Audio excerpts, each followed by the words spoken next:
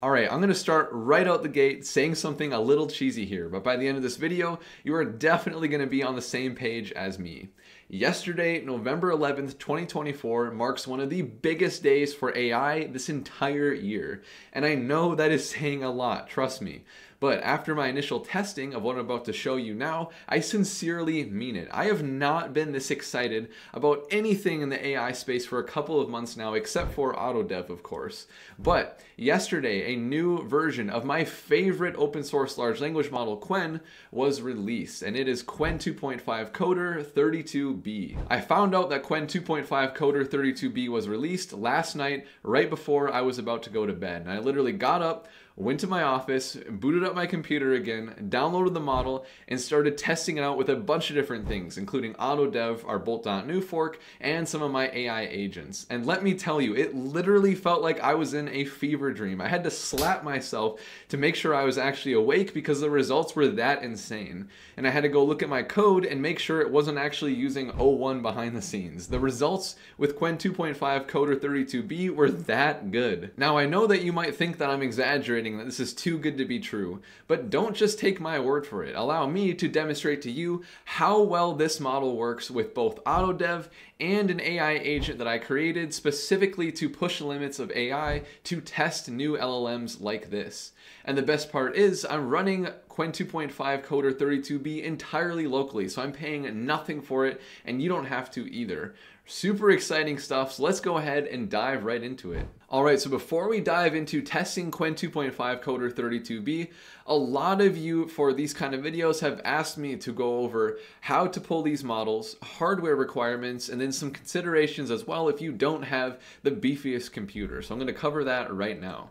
First of all, my recommended way to use local large language models is with Ollama. So you just go to Ollama.com, click on this nice big download button here, and then you'll have it already ready to go, ready to pull any model in their library. And so I'll have a link in the description for this, but you want to go to the Qwen 2.5 Coder page for Ollama, and they'll give you the command right here that you can just copy to pull and run Qwen 2.5 Coder 32B.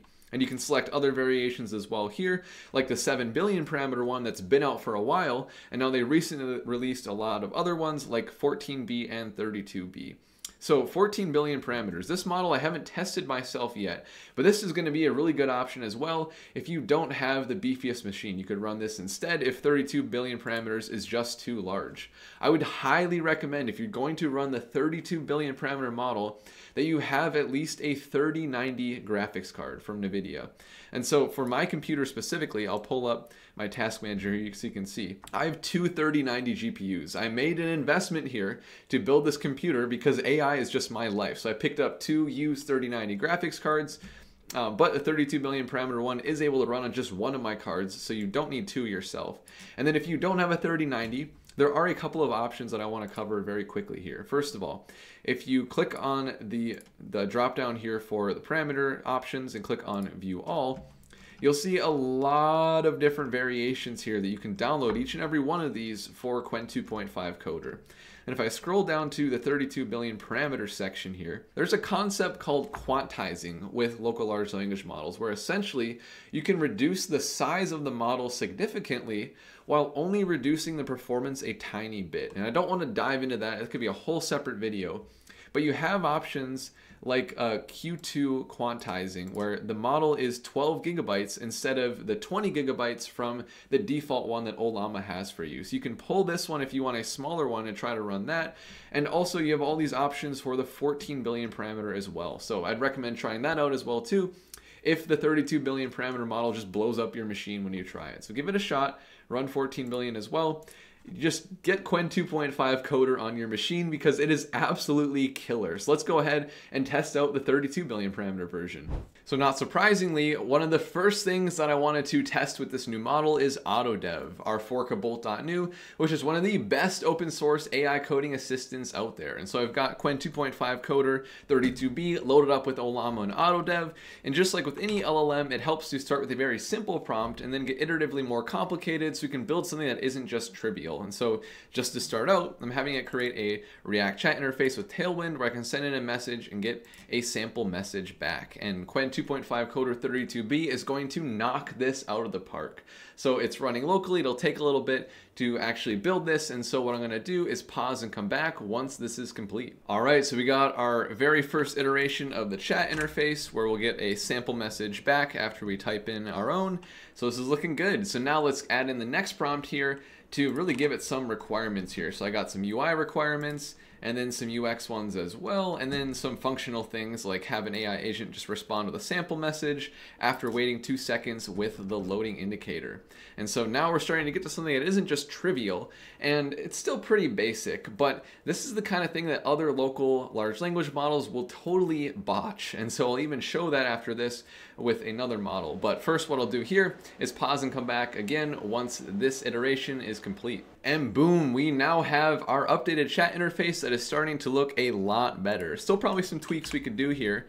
But overall, we even got a nice little loading indicator here, got a sample message. This is all looking absolutely fantastic. And I can continue to prompt this to touch up the styling, actually hook up an API endpoint, like I did in another video on my channel for this interface with oTToDev. You can take this much, much further. It is all working really, really well. So back to the drawing board here, because I want to show you how other local LLMs will mess up in a way that Qwen 2.5 Coder 32B simply does not. And so I've got Codellama 34B loaded in here. And I'll show you that this model, it's actually a little bit bigger than the one I just used, and it still is going to mess up. So I'll start with the same basic prompt here, and it'll probably do this fine. But when we get to the more complicated stuff, it starts to really mess up because as much as I hate to break it to you, local LLMs in general just aren't as powerful as the big guys like Claude 3.5 Sonnet. And so it really does help to use those a lot of times, but with Qwen 2.5 Coder 32B, you actually can use that to build most things. So let me pause and come back once this is done with Codellama. Okay, and look at this. Before I even got to the more non-trivial stuff, it actually messed up right away. It failed to run the npm run dev command because it never installed Vite. It didn't run that first command that you always see Sonnet and Qwen 2.5 and other models run, where it does that npm install. So it never installed anything. There's no preview here. A very basic example failed with Codellama 34B. Again, this is even a little bit bigger than Qwen 2.5 Coder 32B, and it totally failed. So I hope this shows you how exciting specifically this new model is with Qwen 2.5 Coder 32B. Just amazing how much this can do compared to other LLMs that are supposed to be equal in size and power.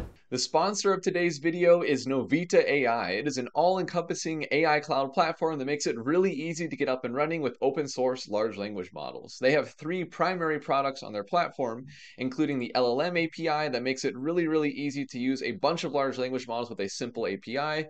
They have serverless to make it really easy to deploy and not have to manage infrastructure for your AI applications.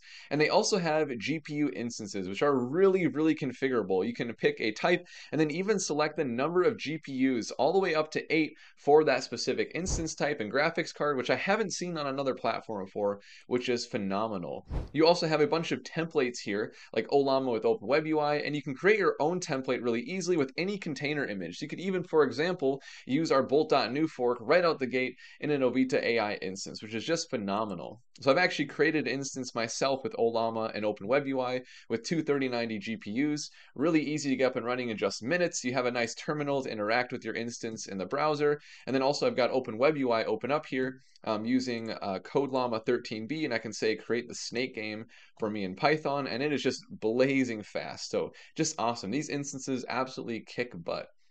And then for the LLM API, there are a lot of really unique models that they have available here. So a lot of standard ones like Llama 3.1405B, but also a lot of unique models that are meant more for like creative writing tasks, for example. So they have a really unique set available in their API.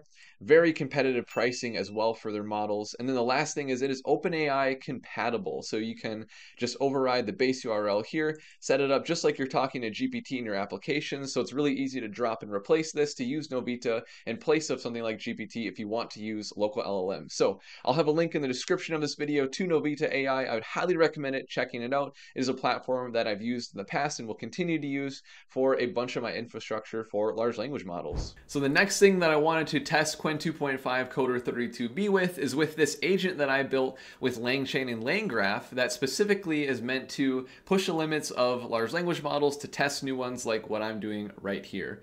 And so there's actually another video on my channel where I show how to build this agent and I do some more testing with other LLMs. So I'll have a link to that in the description of this video along with the GitHub repo so you can download this agent and run it yourself. So I'm not going to go into the details of this because I cover that in my other video, but it's a Streamlit front end and then I'm using LangChain and LangGraph for this agent, hooking it into a bunch of different tools so that it can interact with Asana. So I've got a ton of different tools for Asana, for task management, and then Google Drive for our files, downloading and uploading files to Google Drive and searching through folders. And then for RAG, I am integrating with Chroma for a local vector database so that we can basically take the things from Google Drive, add it into a knowledge base for the LLM to answer questions. And so all these tools combine together to create an agent that is very much not trivial. There's a lot of different tools that the large language models get to choose from based on a user's question, and so local LLMs often mess up. And actually one really good example is that I used Llama 3.170b from Grok in the last video on my channel with this, and it completely messed up on all these things that I'm about to show you Qwen 2.5 Coder 32b. It definitely does well with. So let's go ahead and dive into this testing right here. So I've got my Asana open right here so we can see it creating tasks and stuff. I've got my front end interface here with Streamlit. And then I have my terminal open as well, where we'll be able to see all the decisions that an AI agent decides to make for tool calling, kind of like what we have already right here from testing that I was doing earlier. So I'm going to start with a very basic prompt here. What projects do I have in Asana? I don't even have to type it right. I'm just going to let it go here. So we'll go into the terminal here, and it's going to, call the get Asana projects tool. Gets the JSON result from the Asana API, and then it tells me our projects are YouTube, fitness, business, personal, and coding. And this is exactly right based on what I have on the left-hand side here. And also note that the projects within my coding project here, the tasks list is empty because now I'm going to ask the second question here to create a task in my coding project due by the 18th. And so it has to reason about a few different things here, like the ID of the coding project, the due date, the name. Could get all that together to now invoke the create Asana task with these arguments. And so it's got the due date, the task name, looking really good. And it's going to tell me after it finishes this that it has made the task in the project coding. So let me go over to my coding project, and there we go. Boom, due by Monday the 18th, build the first $1 billion agent. Looking absolutely fantastic. So now what I want to do is I want to have it do something with my knowledge base with RAG and Google Drive. And so I'm going to ask it to download my meeting notes from 823 and add them to your knowledge base. So it has to do a couple of things here together to actually make this request happen. And so first of all, it's going to search and download the file from Google Drive. Looks like it did not find the file with its initial search because it was very, very specific here. And so, so it says that it did not find my file, but I'll just say search for meeting notes. And so I'll just give it a more general instruction here to search. And there we go. Now it found the 823 meeting notes. And so sometimes with agents, you have to correct it and steer it a little bit, but it's still looking really, really good. So now that it has found the file, it needs to download it and actually add it to the knowledge base. And so let's see what it is able to do here. It's clocking a little bit. It's really thinking hard. So I'm going to give it a second here. All right, and it decided to download the right file. This is looking really, really good. And now it needs to add it into its knowledge base. And there we go. Yep, successfully added the file to the knowledge base. Looking absolutely fantastic. And now it says it has been downloaded and added to the knowledge base. Absolutely fantastic. And so now I can ask it, what are the action items from the 823 meeting notes? And I actually made it so that the only way to access this file is through the vector database. So it can't just search the file directly, it has to perform RAG. And so let's go back to the terminal here. Yep, it queried the documents. What are the action items from the 823 meeting notes? And then we have our source of this file that we just downloaded, and we got these meeting notes, and let's go back over. So discuss the latest and greatest headphones, figure out how to use AI to get rich, bake 13 cookies, and mow the lawn. And I know this is really, really silly, but this actually matches exactly with what we have in the file. I can even show this here. If I go back to my file right here in my data, I have this document file that it downloaded from Google Drive, and sure enough, these are the action items that we have. So this is working super, super well. Llama 3.170b would have broken a long time ago. So absolutely fantastic, and still pretty basic AI agent. There's a lot of questions I could ask it to do some more complicated things, but you can see here that it worked really, really well with all my different services. Other local large language models would have failed miserably, even with like creating tasks in Asana. And so taking it even further to downloading things from Google Drive, searching for files, adding to the knowledge base, all fantastic that it's able to do that.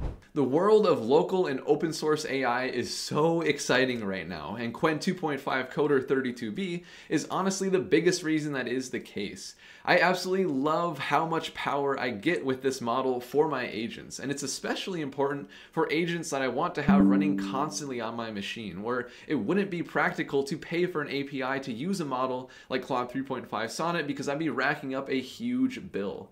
I hope that through this video you can see, at least at a high level, how powerful these local LLMs can be. It is just so incredibly exciting to me how quickly the gap is diminishing between the massive closed source models like O1 and Sonnet and local LLMs like Qwen 2.5 that you can run yourself for free. If you appreciated this content, I would really appreciate a like and a subscribe. And with that, I will see you in the next video.